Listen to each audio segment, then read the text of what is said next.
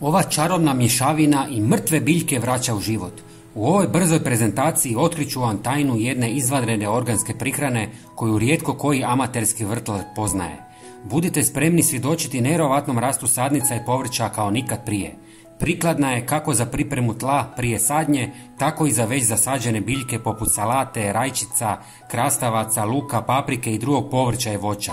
Sastoji se samo od 2 sastojka koja većina od vas već ima kod kuće, no mi ćemo ih kombinirati na inovativan način kako bismo postigli maksimalnu učinkovitost.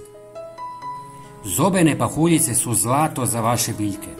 Usitnite 1 žlicu zobenih pahuljica kako biste stvorili fini prah i povećali njihovu iskoristivost. Ove pahuljice bogate su esencijalnim hranjivim tvarima poput dušika, fosfora i kalija, ključnih za rast i razvoj biljaka. Kada se razgrade u tlu, poboljšavaju njegovu strukturu i potiču aktivnost korisnih mikroorganizama. S obzirom na neutralnu pH vrijednost, zobene pahuljice su prikladne za različite vrste biljaka, ne narušavajući prirodnu ravnotežu tla. Njihova primjena omogućuje postupnu i dugotrajnu isporuku hranjivih tvari, osiguravajući stabilan rast biljaka tijekom cijele sezone. Pomiješajte ih s pola litre tople vode i dobro promiješajte. Zatim dodajte 1 žlicu koprive koja raste svuda oko nas. Ako je nema u blizini, upotrijebite čaj od koprive. Kopriva je izvrsna prirodna prihrana za biljke zbog svoje visoke razine dušika koji potiče zdrav rast i zelenilo.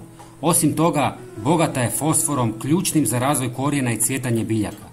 Visok sadržaj kalija u koprivi potiče otpornost biljaka na stres i bolesti, čineći je idealnom za održavanje općeg zdravlja biljaka.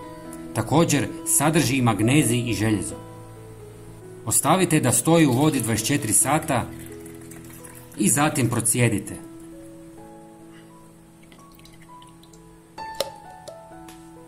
Razrijedite sa 5 litara vode i zalijevajte. Prijatelji, puno bi nam značilo da se pretplatite na naš kanal. Potpuno je besplatno. Hvala vam puno. Pozdrav!